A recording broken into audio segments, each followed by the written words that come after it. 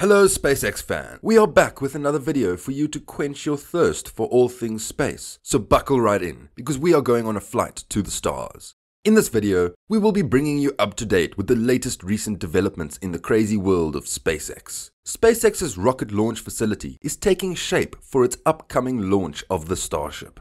Musk first unveiled the predecessor to the ship in 2017 under the name BFR. SpaceX designed the fully reusable rocket to cover missions currently handled by the Falcon 9 and Falcon Heavy, while enabling more ambitious missions.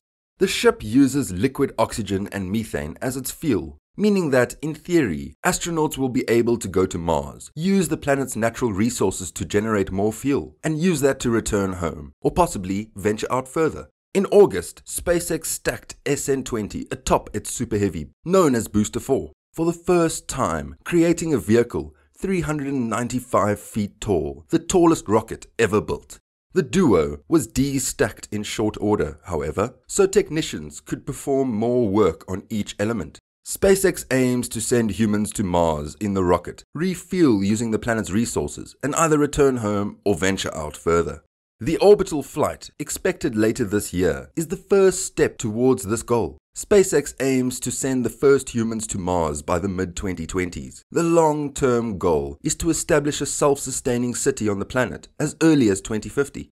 And as the time for its launch comes closer, SpaceX is prepping SN20 for the Starship program's first orbital test flight. Previously, the upper stage of the magnificent ship has been tested quite frequently, and now it's Super Heavy's turn.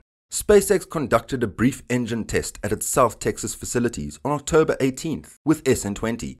The blaze-up was rather muted, suggesting that it was a pre-burner test with SN20's Raptor engines. Each Raptor has two pre-burners, which heat and mix the engine's liquid methane and liquid oxygen propellants. But this test could soon be followed by a full-on static fire, in which SN20's engines roar to life, in earnest, while the 165-foot-tall vehicle remains tethered to the ground.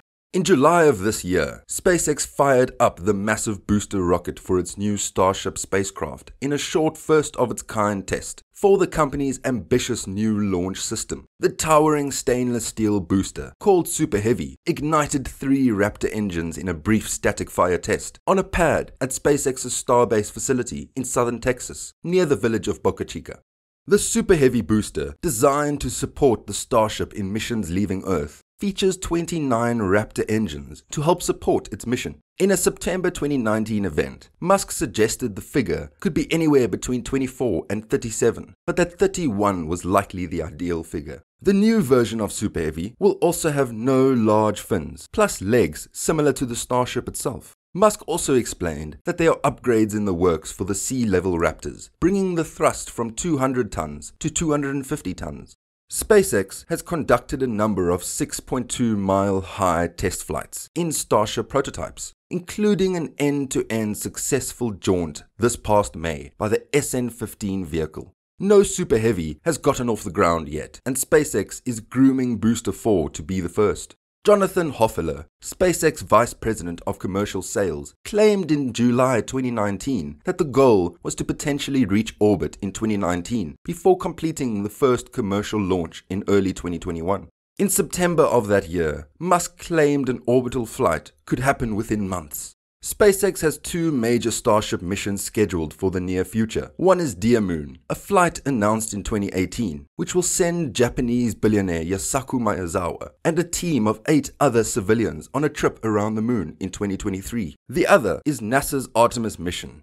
The Starship is expected to serve as the human lander for the agency's first crewed mission to the moon since 1972. Although expected for 2024, Musk has suggested this could happen sooner.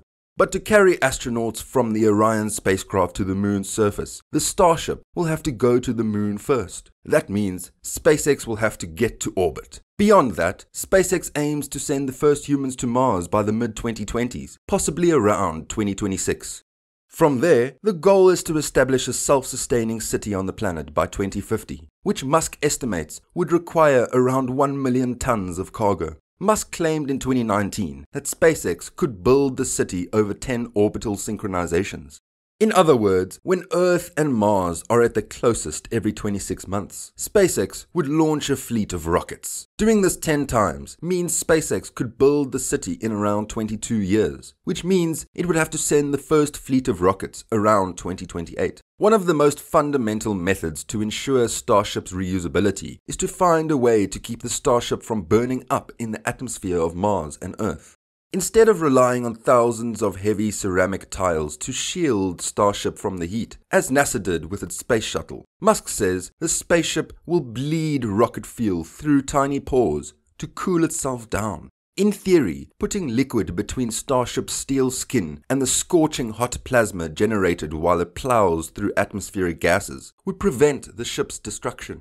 Musk tweeted out a short industrial-strength clip of Starship's hexagonal tiles being subjected to re-entry temperatures as it approaches those of the space shuttle, pointing out that the white areas where the temps are at their highest can top out at a scorching 1,600 degrees Kelvin and still taking a beating, or should we say heating. Musk explained that the white hot parts reached orbital entry temperature of around 1,600 degrees Kelvin, adding that the capsule skin may still require additional cooling measures if they detect that the extreme temperatures are capable of eroding any part of the heat shield. If needed, he tweeted, Starship's tiles will get supplemental heat resistance in the form of transpiration cooling, which would circulate a gas or liquid through the tile structure to help keep the heat in check. The heat test is the latest mini milestone in Starship's journey toward ferrying passengers first to the moon, and Musk hopes of one day carrying people all the way to Mars, while remaining capable of turning right back around for a return trip to Earth.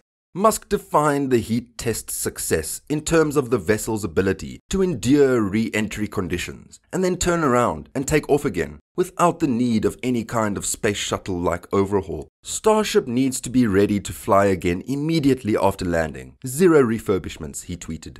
SpaceX has completed several full-size Starship prototypes during the rocket's development, unveiling the first in September 2019. But with the planned orbital launch, fans have finally seen how the ship will look like with heat shields. The first orbital flight, according to FCC documents, will take off from Texas. Over the course of 90 minutes, the ship will fly to orbit and land around 60 miles off the coast of Hawaii. It will be a small step forward, but one that could send humanity farther than ever.